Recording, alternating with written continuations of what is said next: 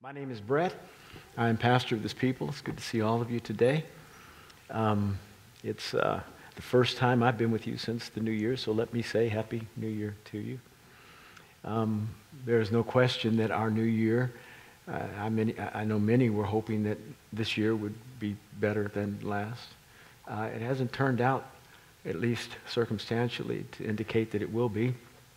And I would like for us as a church to do what the church can do best to bless the world. There are many things that we can do that only we are called to do. And if we don't do them, they won't get done. One of them is preaching the gospel. And many times we relegate that to the back seat because we think other facts and things and issues are much more important to address. But the church is the only one that can bring the good message of salvation that helps communities be better and secures people forever. We're the only ones that can do that. We don't sacrifice one for the other. We just bring both. So we have to do that. But the other thing we can do that is singular in its power and orientation is pray. God listens to us. I'm not saying he doesn't listen to anybody else. He'll hear the cry of the helpless, the orphan, the widow. But he has prescripted his workings to hear from his people. So when we talk to him, we'd best not waste our breath. Let's go ahead and begin to let the words of our mouth articulate his agenda rather than our own. Therefore, his will is done on earth rather than ours. And we agree with him. And so I'd like us to pray for our nation today. Tomorrow is a moment where we celebrate Dr. Martin Luther King's birth. And we, as a congregation, are really his sociological dream children. We live in the Commonwealth of Virginia, a wonderful state, a state in which I am proud to adopt. I was born in Kansas. Kansas is better. I know you're mad at me now. But everybody loves home cooking, so I'm not ashamed. But I love my state. But I realize that without the efforts, the push of a man like that, the dream we are now living would not have been possible. The seat of the Confederacy is 100 miles south. And yet, our staff and our congregation is so diverse that sometimes when people walk in, they don't know what we are. You got a black pastor, but you got white folks on staff, and you have a Latino congregation that worships here on Saturday night, and you got a Korean congregation, and you started a church in Vietnam with the Vietnamese. What are you all exactly? Something that you have never seen on the earth because we started in heaven.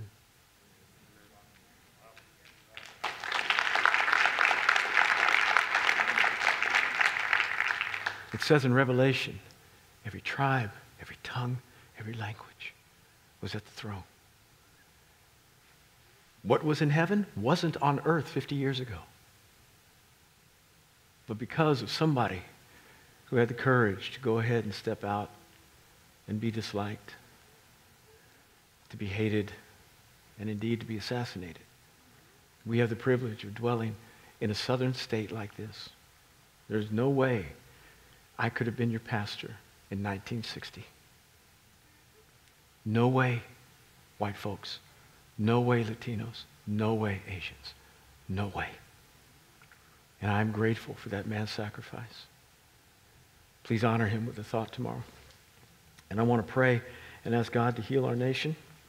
We had a bad couple of weeks. And I don't know circumstantially whether it's going to get a whole lot better. I spent a lot of time in prayer. Last week we prayed and fasted as a church. That might be foreign to many of you who are watching virtually or here. Fasting, what was that? We gave up food. And we did so because we feel like whenever we do that, let me put a comma there. Fasting is not a hunger strike. We're not trying to twist God's arm in order for him to do something for us. Right. Fasting is saying this: God, food is absolutely essential for my life. I realize I cannot live without it. But I need you more. I need you more. So I sacrifice that which I need to get what I have to have. And because I'm giving that up, I'm asking you to fill me with your presence. Give me information that I wouldn't have otherwise. I submit myself, I humble myself before you, realizing that the things that I have that has satisfied me physically are not enough for me to do what I need to do spiritually. So I need more of you and less of that. Help me, oh God. And we did it for 5 days. People fasted whatever they needed. Please don't think that somehow we are super holy because you didn't eat for 5 days. No, some people just went till 5 o'clock. Some people fasted other things. And I really don't, I'm not trying to figure out, I'm not the fasting police. Going around thinking, did you really fast right? No, I'm just trying to say, in order to do this thing, you need to give up something that's necessary in order to get something that you can't live without, meaning God. So whatever that is, I'm good with that. But people did it. And I felt something that happened last week in the Spirit. Now, we did it not only in our local church, but we did it in concert with our Every Nation World, which happens to be the organization under which this church finds its home. A family of churches all around the world that believe the same of reaching the college campuses and touching the community and planting churches. It's a great group of people. And I've been walking with the leaders of this movement, even though we're only 25 years old. I've been walking with them for 40 years. My best friends on the planet, some of them. And so we did it together, believing that God is going to meet us in each one of our communities. But I felt something happen in our congregation and for our community as we fasted last week. And again, circumstantially, I don't know that it's going to get any better in our world. In fact, I think it's probably going to get worse. But I don't know that there's any organization that functions in worse better than the church. Only just a few amens on that point. I probably need to say it again with much more joy when I say it. I don't know whether there's any organization that functions better and worse than the church.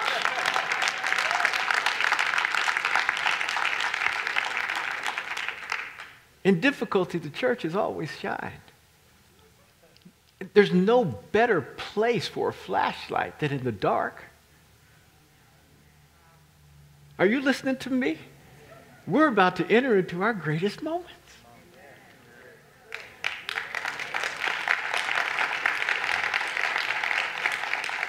So do not fear. God is with you. Pastor Jim had a powerful word on Friday night, Pastor Jim Christian, regarding how we needed to view our reality. On Friday night, we had a prayer and fasting ending meeting. I enjoy those, by the way. Those are really nice when we come together to end the fast. That's really good. But our prophet spoke to us out of Isaiah chapter 6. And it's when Isaiah was in the temple.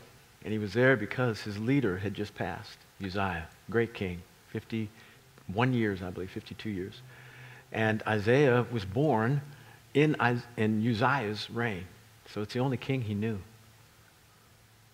This good king had passed. There weren't many good kings. He was a good one. Made a mistake at the end of his life, but a really good king. And Isaiah was really torn up. He was the lead prophet in the nation. And he didn't know where to go, and so he went to church, went to the temple. And now he was in between a leader who had been and a leader who was to come. Didn't know what it was going to be like in transition. And as he's there, he says, all of a sudden, I was in the presence of God, and he was on the throne in the temple.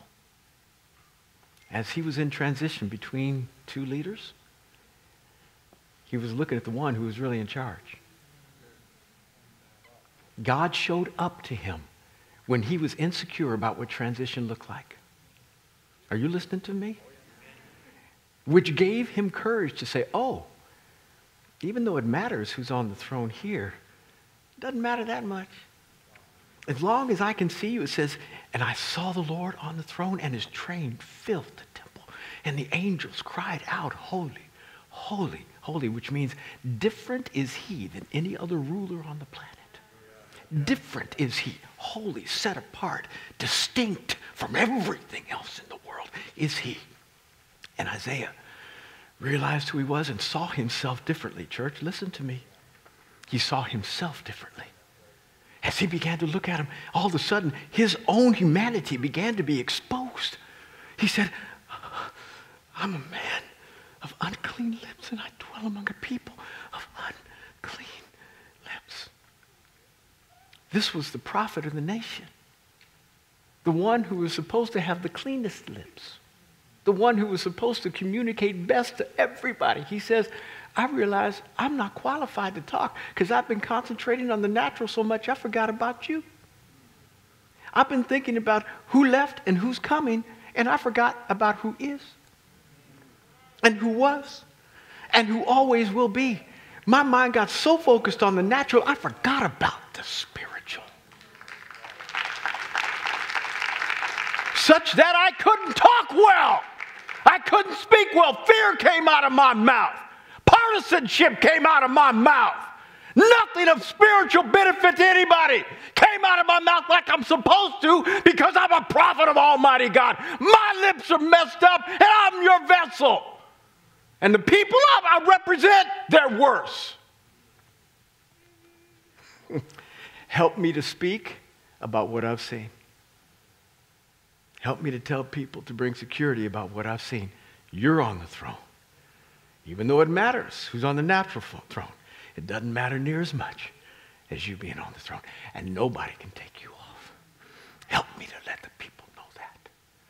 Now, in order for him to be able to speak well, and I'm preaching on stuff I did not plan, I'm not going to go real long today, so I'm going to shorten the other part of my sermon.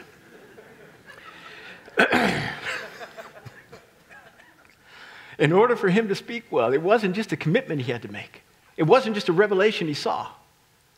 It says an angel, one of these angels, one of these seraphim, whatever they were, cherubim, came and had some tongs in his hand. And he went to the altar in the temple. And the altar was lit. And he took some coals from the altar with these tongs. Now, the coals were so hot, the angel had to use tongs.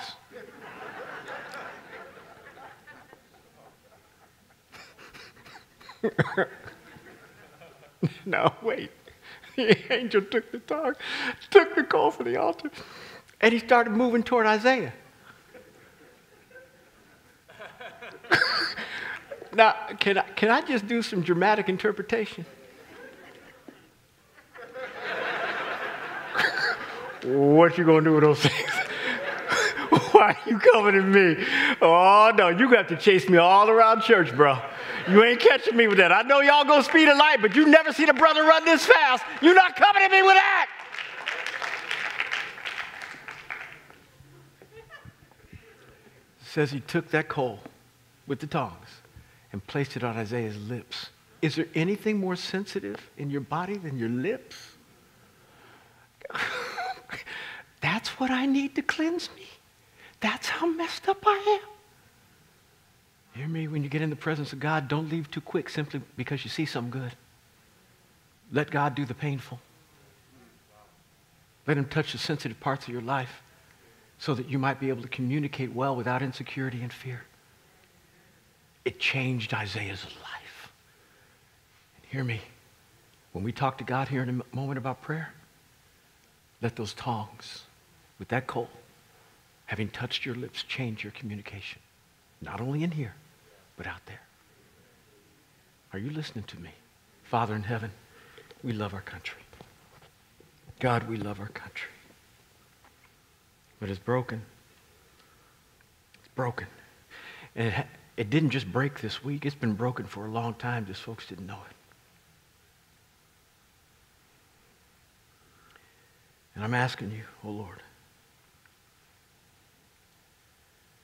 to first comfort the survivors, the loved ones who lost family members on January 6th. Please have mercy on them. Strengthen them. God, that you would, as we approach this inauguration this week, protect, spare, cover. Please, please, God, cover everyone who is involved so that no life is lost. No military, no civilian, no appointed, no elected. No life is lost. I pray for President-elect Biden that you would open his eyes to see you and govern according to your good will. I pray for President Trump that you would protect him from all those who would want to harm him. That you would open his eyes to see you like he never has before. Lord, I'm asking that you would help the members of the House and the members of the Senate to bow their knee to you, to come to a knowledge of who you are in a special way, and bring this nation back to God, back to you. But Lord, if our nation does not serve you, we want you to know we will. We align ourselves more with the kingdom than we do our nation.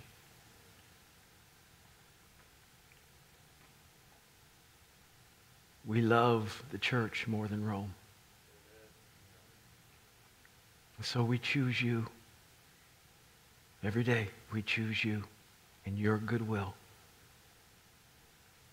Have your way with us and help us to speak with you well and to speak to people well with your good news. In Jesus' name, amen.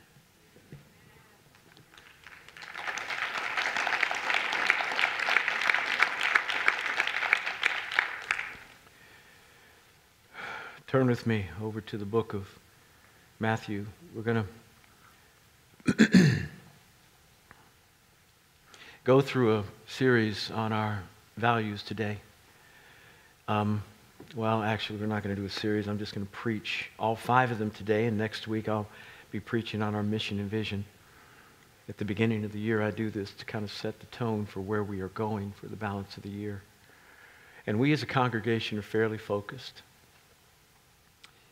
We have some things that hold us to the ground, some values that kind of anchor us, things through which we run everything in ministry. And if they don't fit through this matrix, we don't do it. And there are 5 values that we hold dear. 1, we love the lordship of Christ, obedience to him, what it means to let him rule and reign over our lives, sit on the throne of our heart, not as the co-ruler, but as the ruler. And we submit to him and his will as it's found in his word. 2, we love evangelism. We want to see people right with God. And we want to go out and preach this gospel. If it means that we make enemies through it, so be it. If it means we lose friendships, so be it. That is not to say that we are trying to make enemies or lose friends. We're trying to gain friends and make enemies advocates. That's what we're trying to do. But if this good gospel causes us to go to the cross, we've already been there because we have given our hearts to Christ. And we care more about people's eternal security than we do their relationship to us and friendship. So we preach this gospel because we love them like that. We do not want them to die in their sin. We want them to know the good God who gave his life for them. When we see them right with God, we believe in discipleship. Helping them to discipline their lives so that they can follow Jesus, walk with him daily, be a consistent follower of Christ. Once we see them become a disciple, we believe in leadership development. Leadership development is helping people understand what God has called them to do after he has called them to be. So they are supposed to be disciples, but then they are supposed to do things that benefit the world in hopes that they can make the world really better. That requires some degree of not only proper action, but generally you can't do a whole lot of things by yourself, so you're going to have to be a leader.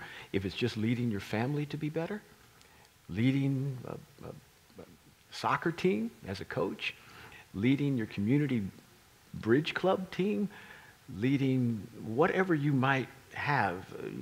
Maybe you're a team leader at your work. Becoming a really good leader, because the world really doesn't know where they ought to go. Neither do Christians, for that matter. That's why they need a shepherd. And then after leadership development, we have family. We believe that family is that which needs to be emphasized in the Bible. Emphasized in the church from the Bible. Family in that we are teaching parents to be really good parents. We're teaching husbands to be really good husbands and wives to be really good wives. helping the nuclear family become healthy and strong, because that is the basis for all strong communities. Secondly, we believe there's a great benefit to spiritual family, that we as a people are not just a congregation of individuals, that we are actually trying to be family together, that we are spiritually brothers and sisters because we call God the Father Daddy. And as a result, we live together in harmony. These 5 things bind us. They help us to do what we are called to do better. And so today we'll go through them. First, the Lordship of Christ. Matthew chapter 7, verse 21 through 24. Not everyone who says to me, Lord, Lord, will enter into the kingdom of heaven, but only those who do the will of my Father who is in heaven. Many will say to me on that day, Lord, Lord, didn't we prophesy in your name? Didn't we do many miracles? Didn't we cast out demons? I will tell them plainly, I never knew you. Depart from me, you who practice lawlessness. He's talking to church folk. I'm using that in the loosest sense of the word because the church had not been birthed. He's talking to people that he believes are ascribers to the Jewish religion at the time. But he says, not everyone who says to me, Lord, Lord, is going to enter in. Now, when he speaks about the kingdom of heaven, I don't believe he's talking about necessarily heaven itself, though it could be that people are just using the name of Lord in order to play religion really well and aren't serious about the relationship with God at all. And thus, they won't get into heaven itself because they've never given their heart to Jesus. They're just practicing vernacular. But when it comes to somebody who really has given their heart to Christ, and then they play Christianity and they really don't live it, then we have to say, well, what does that mean? Well, I'm one who espouses the idea that if you've really, at some point in your life, surrendered your life to Christ, then you've got a reservation in heaven. That's secure. But there's much more than just you going to heaven. Christ prayed that we might have the kingdom here. Our Father, who art in heaven, hallowed be thy name. Thy kingdom come. Thy will be done. Where? How? So the prayer that we pray, that Jesus taught us to pray on a regular basis, first starts with bringing kingdom reality from heaven here, not us getting there. I must say, I'd like to get there someday. It's going to be real nice. But I'm not in a hurry. And so I got to figure out how in the world I can bring that here. When Jesus says, won't enter into the kingdom of heaven, not many who say to me, Lord, Lord, he's talking about the reality of what it means to live in such a way that you are expressing and experiencing the kingdom here. Listen, church, this is why you have a staff that works so hard. Most people out there in the world don't know what I do. Pastor, like how many hours you work a week? Okay, you got 3 services on a Sunday normally. 3 hours a week you work?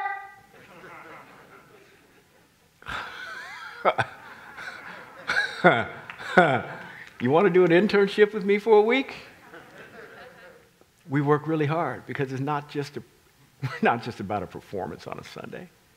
We're about constructing kingdom reality so that people who come in here can live well. And there's not supposed to be any place on the planet that has the concentration of the kingdom more than the church. Now, the kingdom is broader than just heaven because it's supposed to be here, but it's broader than the church as well. And that kingdom principles can be reflected in your business. They're supposed to be in your home. When people walk over the threshold of your front door, they ought to experience kingdom reality in your house. And so the kingdom is bigger than the church. But no place on the earth is it to be expressed with greater concentration than in the church.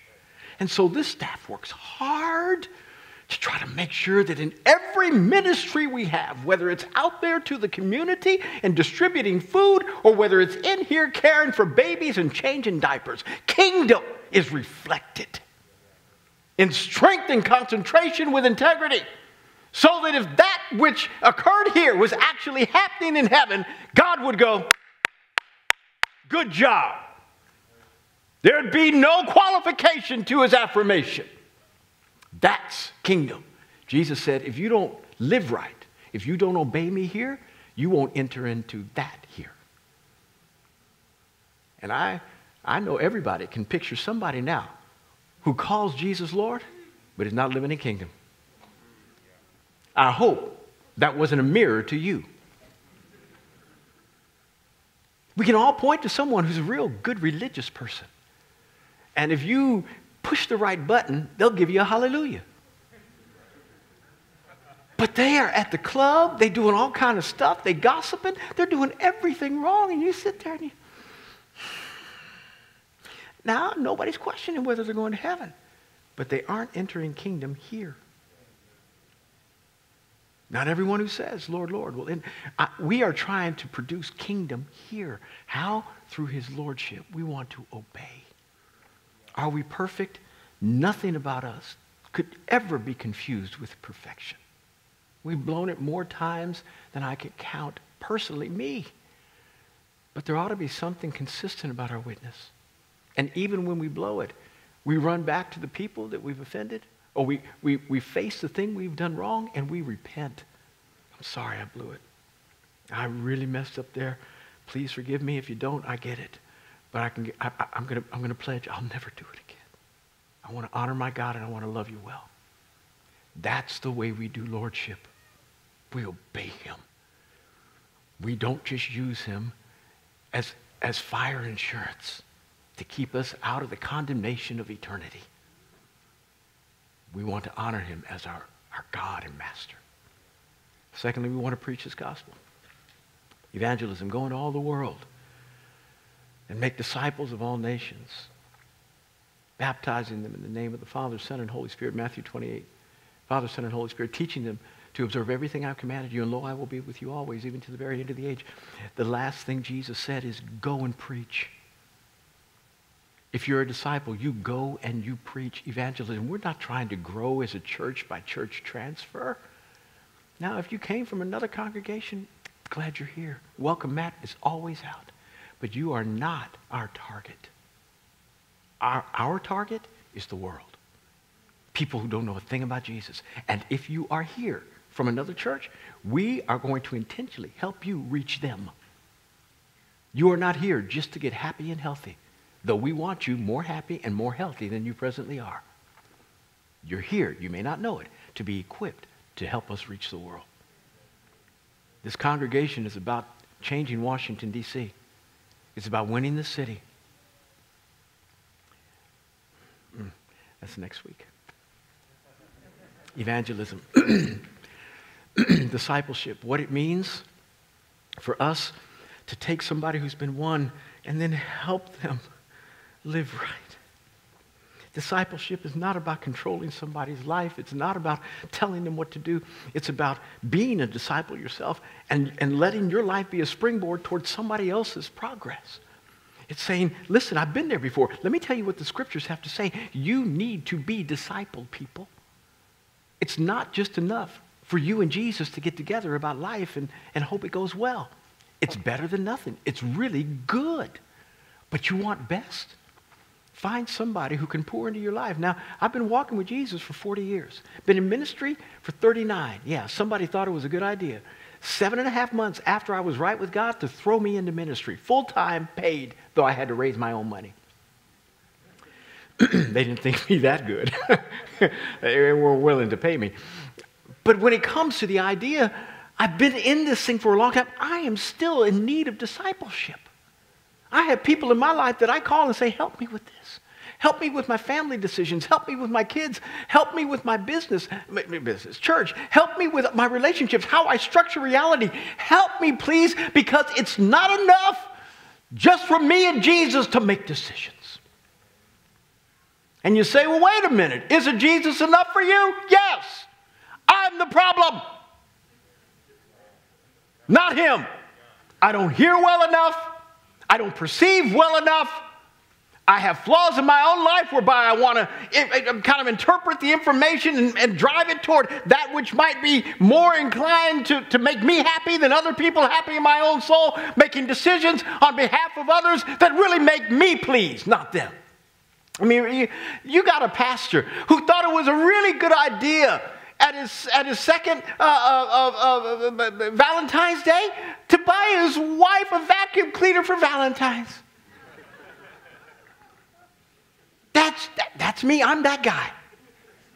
So I don't trust me. I do not trust me. I don't know why you trust you. We're all born of Adam. We all got the same bent going the wrong direction.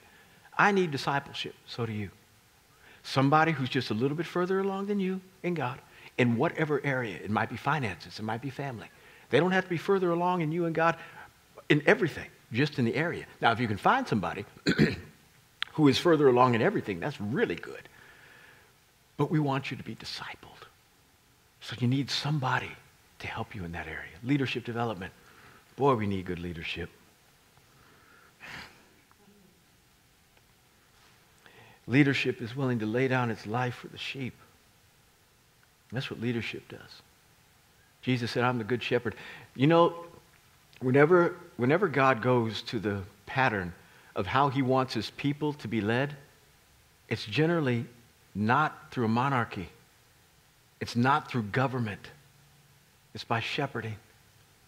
Jesus could have chosen any moniker, any title he wanted to put on his door to let people know who he was. And everybody wanted him to be king. Everybody. Please, save now! As they cried when he came into Jerusalem on Palm Sunday, what we call the Sunday before the crucifixion. Save now! You are our hope. You're the Messiah. Do what you do to deliver us from these evil leaders, Rome and Herod, and all the Jewish population who happens to be in charge. Save us! Instead of calling himself what he could rightfully have done, Messiah, on a regular basis, this is how he identified himself. I'm the good shepherd. My sheep hear my voice. They won't follow another. And the good shepherd lays down his life for his sheep. Now, the shepherds were the most despised occupation in all of the ecclesiastical world. The priests, all the scribes, everybody who was religious didn't like shepherds. They liked what they produced because they liked to eat. And they liked the clothes that the wool produced. But shepherds couldn't come to church on a regular basis, couldn't go to synagogue on a regular basis, couldn't attend the temple worship because they had to care for their sheep. They continually broke the Sabbath because they had to work on a day when the sheep still needed to be fed. And so they were considered less than. And this is one of the reasons I'm convinced that Jesus was announced by the angels to shepherds. Do you realize who God could have told the Messiah was born? Bethlehem is just 6 miles from Jerusalem. Caiaphas was there. The high priest was right around the corner. All the religious leaders were there. God didn't show up to any of them with his angels. He went out to some shepherds caring for their sheep at night in the field and said, by the way, somebody like you just been born. His profession is yours. God is counterintuitive. He always does stuff that is opposite of how we think he ought to do it because we value things he doesn't, and he values things we don't. We need to switch our brains. Being a really good leader is being a really good shepherd. I don't have time. Lastly, family.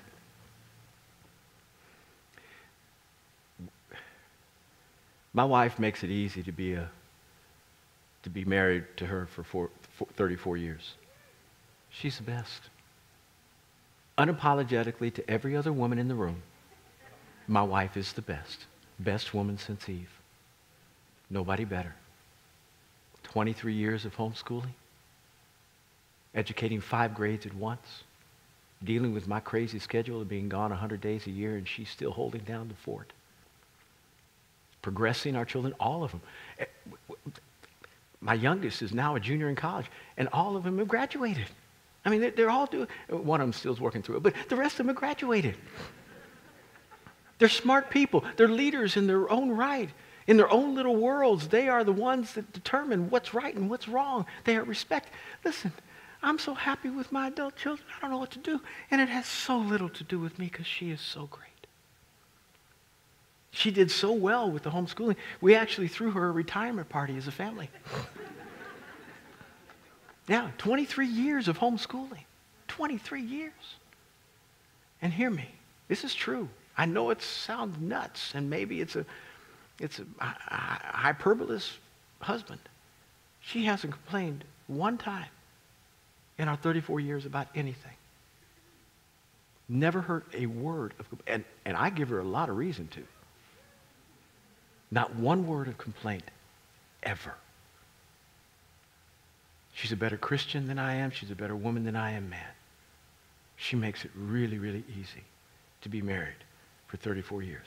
Having said that, I make it really, really hard on her to be married for 34 years. We work hard at family. We pray and fast. We cry out when we have disagreements, not to one another, but to God. Sometimes our disagreements last for 3 or 4 days. Anybody married understand what I'm talking about? Well, what does the Bible, doesn't the Bible say don't let the sun go down in your anger? Yeah. We're not mad at one another. We just disagree.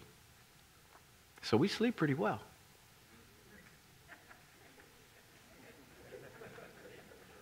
But we get up the next day and we say, we need to figure that out. We need to talk about that.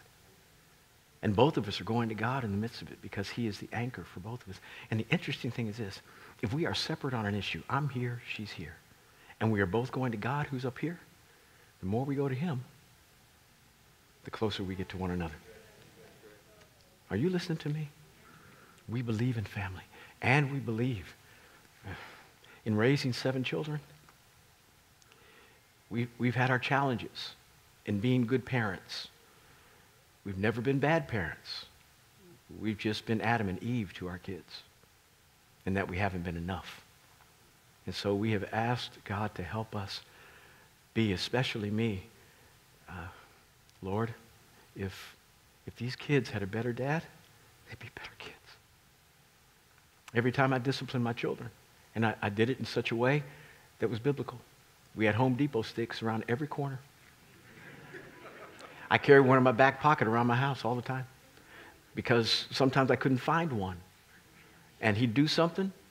We had 2 girls, but usually he'd do something. And it'd be too long before I could get my thing in order to let him know through very targeted communication. See, there are sensory nerves that go from the bottom straight to the brain. And when you communicate through a Home Depot paint stick, your displeasure, they understand differently than when you just say no.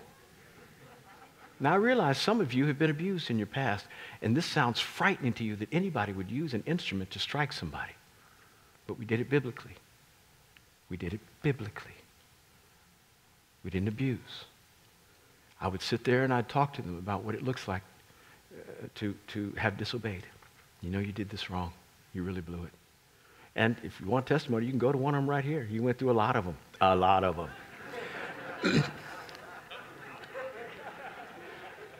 You did wrong. You stole your brother's Batman figurine. You did that, right? And then you hit him over the head with it. That was really bad. You can't do that. You can't do that, son. So let's talk to God. Tell God you repent and you're sorry. Lord, I'm sorry. And repeat after me. I will never do that again. And I pray you'd forgive me. Good. Okay, now, pull your pants down. Come on. Come here. I love you. Truth. Our discipline sessions would take 10 minutes. It wouldn't be just a slap and get on about, I'm so mad at you, get on about your life. Don't you ever do that again. Wouldn't be that. Take 10 minutes. I would not let them leave until they were happy because I wanted them to know that my discipline had nothing to do with rejection. It had everything to do with training for righteousness, and that I accepted them regardless of what they did. So they walked away happy. In pain, yes, but happy. We worked hard to produce kids that understood who God was in the midst of our discipline so that they could look through us to Him. And we work hard here in the church at producing an environment that is family in its orientation. We tolerate one another's weaknesses. We endure one another's idiosyncrasies. We're not always criticizing one another for that or this. We do correct one another when there are biblical wrongs. And we develop a culture that is inviting of correction in our lives, because all we want to do is be better for God so we can be better for people. Yet in the environment of correction, we try to produce an environment of affirmation, whereby we are affirming one another more than we are correcting one another. Because correction, continual correction, and a lot of it, seems to make people discouraged. And we want to make sure that they understand the passage of Scripture. It says, encourage one another. In Hebrews it says, as long as today is called today. So I send off texts all the time. You're doing great. Good job in the exhortation today. Wonderful worship today. When I'm on my phone down here, I'm not answering email. I'm working. I'm telling people what needs to change.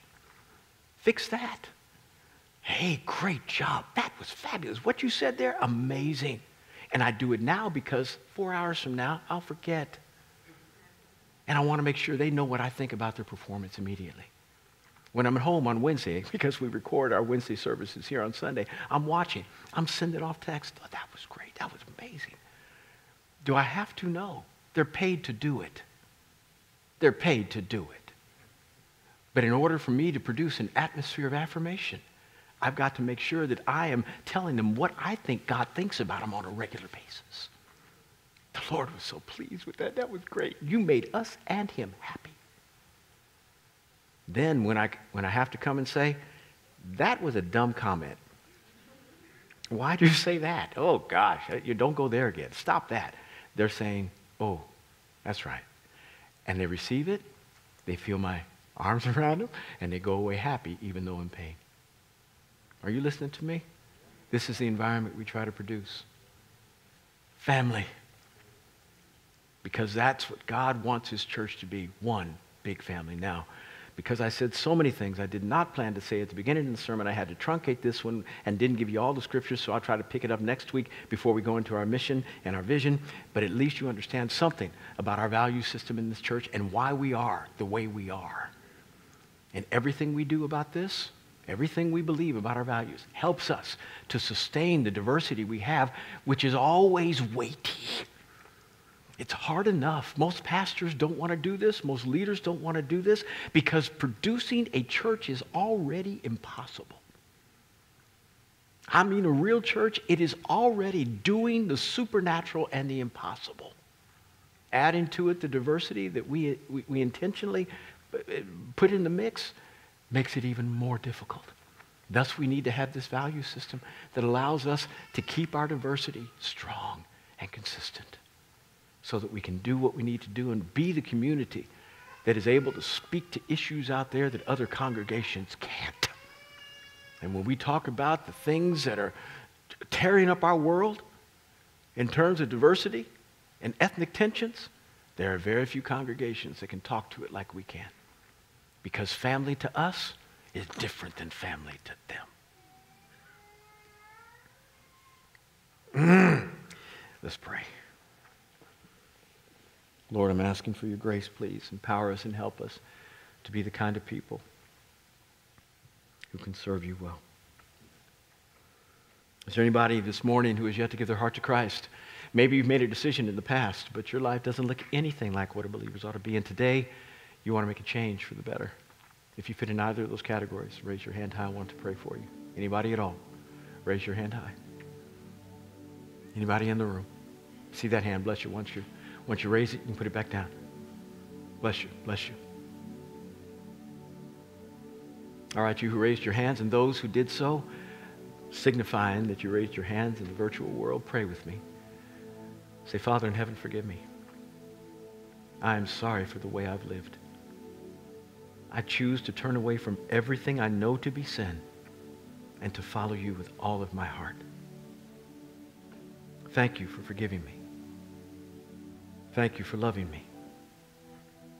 And thank you for giving me the privilege of calling Jesus the Lord of my life. In Jesus' name, amen. If you prayed that prayer, we've got a New Believer's Toolkit here for you. In here there is a Bible study, pen and a pad. Go out to the front there in the foyer, turn right at the information desk, and somebody will give you one of these. Online, if you prayed that prayer, there's a little box at the bottom of the chat. Check that says, I raised my hand. And then another box will appear at the bottom of the chat. Check that, and somebody will contact you so you can be helped at securing this decision and moving forward. And those of you who made the decision in here, that's all we want for you, is to move forward in the right way.